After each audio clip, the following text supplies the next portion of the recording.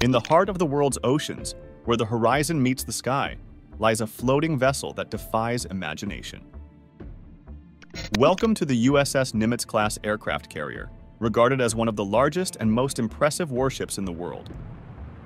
This is not just a ship, it's a floating city tower and a self-contained vessel where thousands of sailors live, work, and serve on the front lines of global security. But within the confined spaces of this floating vessel, how is life sustained and combat readiness maintained? How do the sailors and aviators overcome the challenges of isolation, constant motion, and the ever-present dangers that come with operating a city-sized warship in the middle of the ocean? Join us as we take an exclusive look inside the USS Nimitz-class aircraft carrier and discover what it takes to keep this incredible vessel at its best. The features of the USS Nimitz carrier. An aircraft carrier, at its core, is a ship equipped with a flight deck serving as a runway for aircraft takeoff and landing. With speeds exceeding 40 miles per hour, carriers boast the capability to traverse oceans swiftly. The USS Nimitz-class mega aircraft carriers, comprising nearly 1 billion components, stand as marvels of engineering. Despite their intricate nature, their fundamental principles are pretty straightforward. These vessels are built to execute 4 essential functions: transport diverse aircraft overseas, launch and recover planes, function as a mobile command center for military operations, and accommodate the personnel involved in these activities. Achieving these objectives requires a fusion of a ship, an Air Force base, and small city elements. This includes a flight deck for aircraft operations, a hangar deck below for aircraft storage, an island atop the flight deck for command operations, living and working spaces for the crew, a power plant for propulsion and electricity generation, as well as various systems for sustenance and waste management. The hull, the primary body of the ship floating in water, features robust steel plates, providing effective protection against fire and combat damage. The ship's structural integrity relies on 3 key horizontal elements spanning the hull: the keel, iron spine at the ship's base, the flight deck, and the hangar deck. The underwater hull is rounded and slender, while the above-water part expands outward, forming the expansive flight deck. Life aboard USS Nimitz, sailors' living conditions. Life on the USS Nimitz-class aircraft carrier is a dynamic experience for more than 5,000 sailors within the vessel. Despite the massive size of the vessel, their living quarters, known as berthing areas or berths, are surprisingly compact yet strategically designed to maximize limited space. The hierarchical organization assigns officers and enlisted personnel to separate sleeping quarters. Enlisted personnel's berths feature bunk beds, or racks, stacked 3 high for space efficiency. Each rack, measuring approximately 6.5 feet long, 3 feet wide, and 2 feet high, provides a comfortable resting space with a thin mattress, small pillow, and a privacy curtain. A compact storage area, known as the coffin locker beneath the mattress, allows sailors to store personal belongings. Learning to pack efficiently becomes crucial due to limited storage space. Larger shared storage areas are available for uniforms and equipment, fostering camaraderie among sailors who must share lockers. Communal restrooms and shower facilities, conveniently located near berthing areas, necessitate crew members to maintain order and cleanliness by taking turns cleaning. Maintaining a sense of organization and discipline in these confined living spaces is crucial, given the close quarters that challenge privacy. The tight sleeping arrangements foster friendships, a vital element for morale during long deployments at sea. The U.S. Navy enforces strict rules regarding personal relationships and intimacy on board, prohibiting fraternization and implementing policies to ensure professionalism and privacy. Spaces for privacy and decompression, such as lounge areas or crew lounges, offer sailors a retreat during off-duty hours. Equipped with comfortable seating, televisions, and recreational activities, these areas provide a break from the demands of duty. Recreational facilities like gyms with various exercise equipment, libraries, and educational programs contribute to sailors' well-being, allowing them to pursue interests and maintain physical fitness. The ship's dining facilities, or galleys, play a crucial role in maintaining the crew's dietary requirements. Over 17,300 daily meals are prepared by a dedicated team of culinary specialists. The galleys are designed to cater to diverse dietary needs, featuring sections like the main serving line, salad bar, and sandwich bar. The meal schedule includes breakfast, lunch, dinner, and a late-night meal, ensuring sailors working night shifts or those who missed earlier meals are accommodated. Hygiene and sanitation protocols in the galleys are strictly adhered to, with regular inspections to maintain a safe and sanitary environment. Special occasions and holidays are celebrated with festive menus, enhancing crew morale. The culinary team's versatility is showcased not only in large-scale meal preparations, but also in catering to smaller gatherings and events, reflecting the commitment to excellence aboard the USS Nimitz. The ship store. The ship's store, also known as the jadunk, stands as a crucial resource for the crew of a USS Nimitz-class aircraft carrier. This onboard grocery store, operating with an average daily revenue of around $10,000 and over 1,050 transactions, plays a pivotal role in offering sailors essential items and creature comforts while at sea. Stocked with a diverse array of products, the ship store caters to sailors' needs, from toiletries and clothing items to recreational items like books, magazines, and electronics. Snacks, beverages, and other non-perishables also fill the shelves, providing sailors with familiar comforts during their downtime. What sets the ship's store apart is its non-profit status, ensuring that item prices are typically lower than onshore stores, with no sales tax. Rather than aiming for profit, the store's objective is to cover the cost of goods and operational expenses. The revenue generated contributes to supporting morale, welfare, and recreation programs on the carrier, enhancing the overall quality of life for the crew. The ship store is managed by a dedicated team of sailors known as ship's servicemen, SH, who undergo specialized training in retail operations, inventory management, and customer service. These personnel handle all aspects of the store's operation, including stocking shelves, managing inventory, assisting customers, and processing transactions. Collaboration with the supply department ensures the store remains well-stocked to meet the crew's needs. To maintain a steady supply of goods, the ship store relies on replenishments at sea, RAS, operations. During these operations, support ships transfer essential provisions, including items for the ship store, while the carrier is still underway. This intricate process involves the transfer of goods using pulley cables and cranes, with SH personnel and other crew members working together to unload, transport, inventory, and store the supplies. Beyond the main ship store, some carriers have smaller satellite stores or vending machines located throughout the ship, offering sailors convenient access to essential products. This proves particularly helpful for those working in remote areas or during times when the main store is closed. In instances where the ship store runs out of stock, replenishment at sea operations are conducted to resupply essential items, ensuring goods remain available for the crew. The underway replenishment process allows for the transfer of groceries, among other supplies, between ships while in motion. Modern methods include vertical replenishment using helicopters or alongside connected replenishment, with the latter being the most commonly used on aircraft carriers.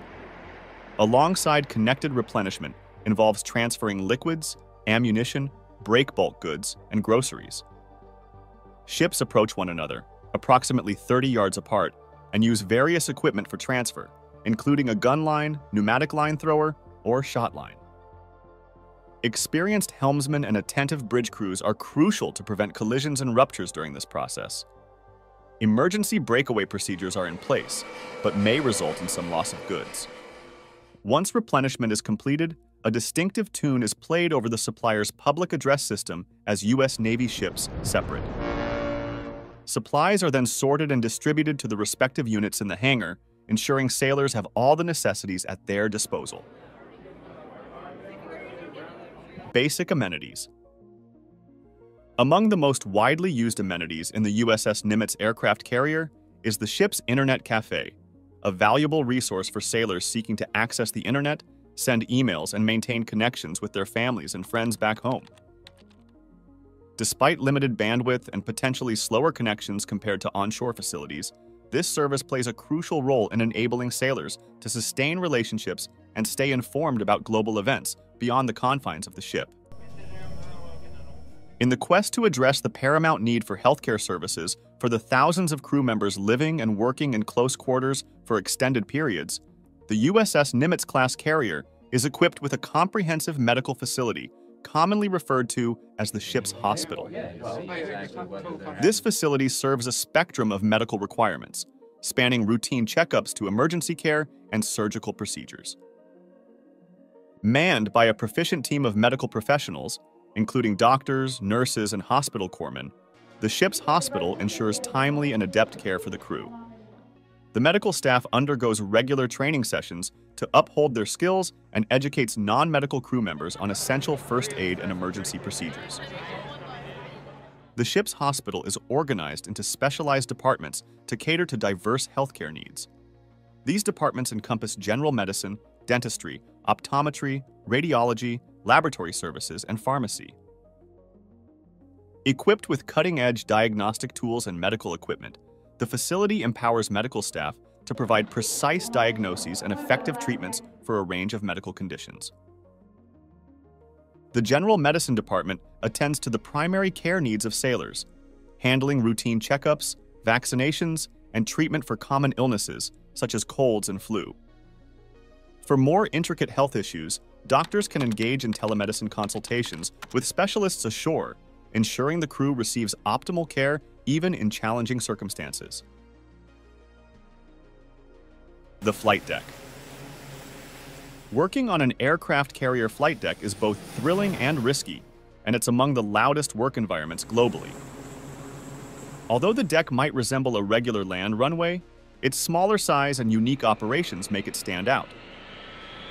With planes landing and taking off at a rapid pace in a confined space, the crew faces constant dangers, from jet engine suction to potential falls off the deck.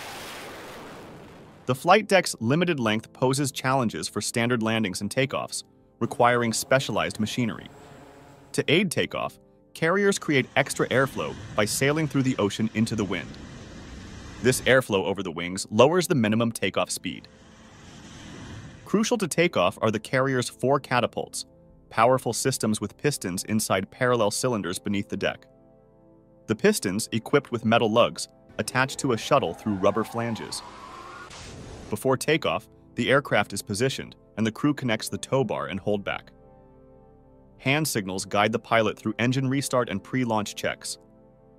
Once cleared, steam from the ship's reactors fills the catapult cylinders, propelling the aircraft forward at high speed, generating the lift needed for takeoff. During takeoff, the aircraft, held by the shuttle, accelerates with steam-driven force. The tow bar releases, and this system can catapult a 45,000 pound aircraft from 0 to 165 miles per hour in just 2 seconds. If takeoff fails, pilots have ejector seats as a last resort.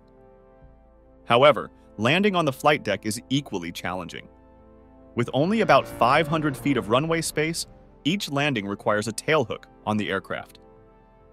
The pilot aims to catch one of the 4 arresting wires, sturdy cables attached to hydraulic cylinders below deck. If successful, the arresting wire system stops a 54,000 pound aircraft traveling at 150 miles per hour in just 2 seconds, using a 315-foot landing area. Executing this impressive trick requires the pilot to approach the deck at a precise angle. The landing procedure commences as returning aircraft assemble in a large oval flying pattern near the carrier. The Carrier Air Traffic Control Center, located below deck, determines the landing order based on fuel levels. Aircraft with low fuel land first. When it's time for an aircraft to land, the pilot breaks away from the pattern and heads toward the ship's stern. Landing signals officers, LSOs, assist with radio communication and deck lights to guide the aircraft. Pilots also rely on the Fresnel lens optical landing system, known as the lens, which includes lights and lenses on a stabilized platform. The lens projects light beams into the sky at different angles, providing landing guidance. The pilot observes different lights based on the approach angle. An amber light, the meatball aligned with green lights, indicates the correct approach. If above, the aircraft is too high, below, too low, and red lights signal a dangerously low approach. Upon landing, the pilot accelerates instead of slowing down, preparing for takeoff if the tailhook misses arresting wires. The 14-degree tilted runway allows bolters to take off from the ship's side. After landing, the aircraft is secured on the flight deck side. Safety measures include nets, a fire truck, water tanks, and foam. Flight deck personnel wear float coats, cranial helmets, and are equipped for potential engine-related risks. The flight deck crew is also responsible for recovering completed missions. Using cables and hooks, they perform arrested landings, demanding precise piloting skills to land safely on the deck at the right speed. Once the aircraft safely lands on the deck, the flight crew immediately commences their duties. They secure the aircraft to the deck, refuel it, and perform any necessary maintenance or repairs. This meticulous process ensures that the aircraft is ready for its next mission, repeating the cycle seamlessly. But that's not the end of the remarkable activities on an aircraft carrier's flight deck. Nestled in the middle is a surprisingly small space known as the bubble, offering an astonishing vantage point for crucial work. Amidst the hustle of helmet-clad sailors safeguarding their ears from the deafening noise, a select group of officers enjoy a unique perspective from one of the carrier's smallest rooms, the bubble. The Integrated Catapult Control System, ICCS, also referred to as the bubble, serves as the nerve center on modern United States Navy aircraft carriers' flight decks. This station plays a pivotal role in safely and efficiently launching aircraft. Unlike traditional setups requiring multiple remote stations and intricate intercommunications for each takeoff, the ICCS streamlines the process, minimizing the risk of errors that could lead to accidents. The officer stationed in the bubble shoulders a substantial responsibility due to the critical nature of their role. Before each launch, the sailor in the bubble conducts safety checks. Once within the bubble, they monitor winds, ensure a clear path, and keep a close eye on the front-facing board. A safety button illuminates if any potential danger is detected, allowing for an immediate launch pause. Just before takeoff, the officer observes the pilot. Any movement or light adjustments signal a potential delay for safety reasons, especially during night operations. The ICCS is a distributed system with components located on the flight deck and a central charging panel below deck. It controls 2 adjacent catapults and incorporates the Catapult Officer Control Console and Monitor Control Console. These consoles are connected to remote control panels for each catapult through sound-powered phones and indicator lights. In emergencies, control tasks can be shifted to the Emergency Deck Edge Control Panel or the Central Charging Panel, with the Catapult Officer taking command. The Catapult Officer Control Console, Monitor Control Console, and Central Charging Panel work in tandem to direct catapult activities. The control console features a wraparound design for convenience, with separate control panels for each controlled catapult. Operating panels include status lights, switches for different catapult phases, the nose gear launch switch, manual aircraft data input system readouts, array switches, and the capacity selector valve position console.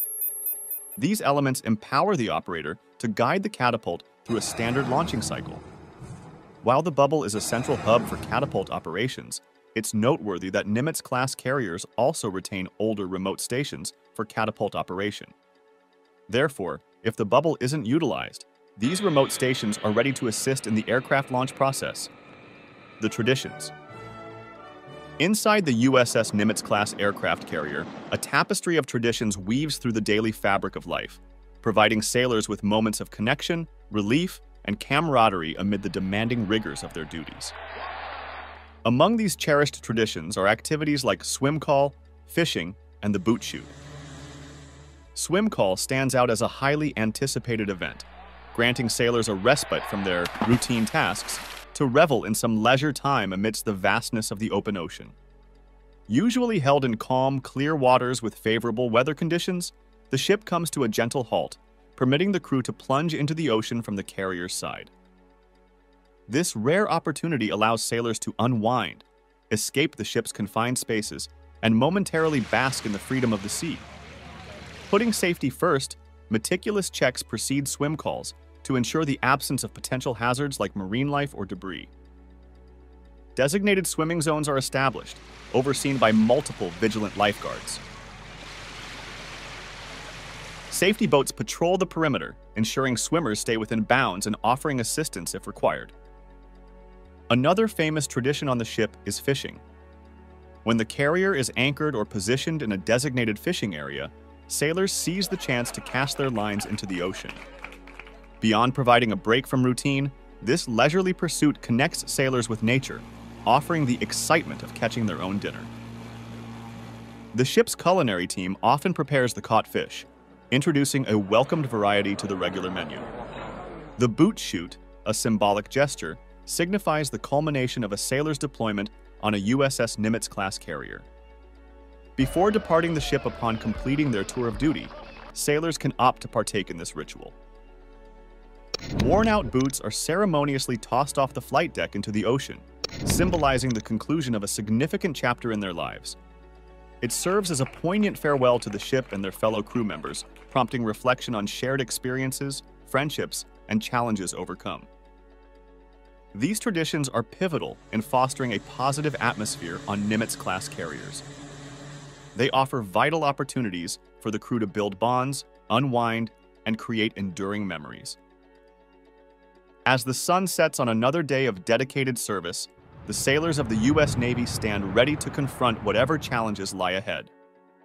From the bustling flight decks of aircraft carriers to the silent depths explored by submarines, their commitment and distinction in serving their country remain remarkable.